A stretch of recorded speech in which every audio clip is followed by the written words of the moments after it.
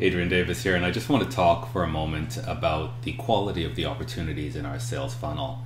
And one of the biggest determining factors about the quality of these opportunities is how engaged the prospects are. And I think sometimes when we're doing funnel reviews with our customers, we see a lot of opportunities in the funnel and it looks great.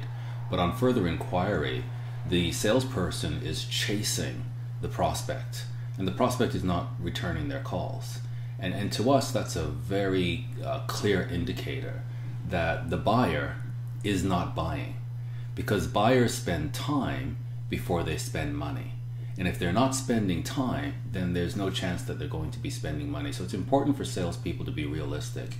If you have a quota, let's say, of $5 million, and you have a pipeline of $20 million, you're going to feel great. You're going to feel like no problem hitting your quota.